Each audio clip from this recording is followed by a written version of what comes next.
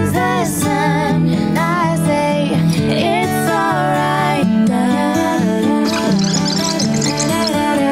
It's just been the biggest blessing because I've been juggling acting and singing and dancing all my life, and then to finally be on something where I can do all three in one show, it's crazy. It's not overwhelming. I think it makes it more fun, you know, because when we're in dance rehearsals, it's like 8 hours of lockdown with 12 of your best friends and jumping on mattresses. Like, everything we do is so fun. It's such a family atmosphere.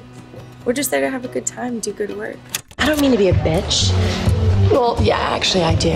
Well, now Santana, this season, she's been wreaking havoc with people's boyfriends and people's babies and teachers, and so she's just, you know, the high school terror, and she's gonna continue to be the villain, which I'm excited about. Well, they had real cheerleaders come, and so I would just be like, okay, yeah, no, so it sounds like that, right? But I've like gained so much from all of this with the dancing and the cheering and my special interests list on my resume is like really long now.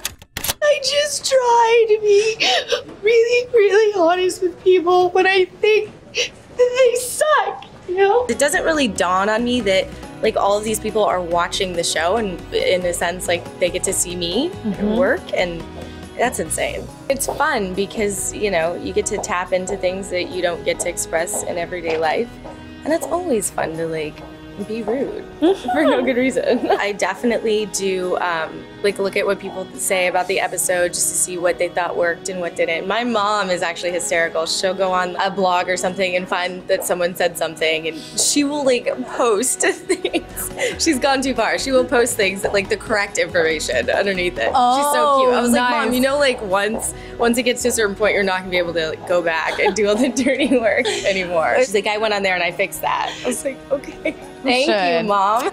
Everyone's been really great. All of our fans are amazing. Someone was like, you need to watch out though, because you know you've been rude to half the characters of the show, and people really like them, so they're gonna start being mean to you. I hope not. Don't be mean to me. I'm really nice in person.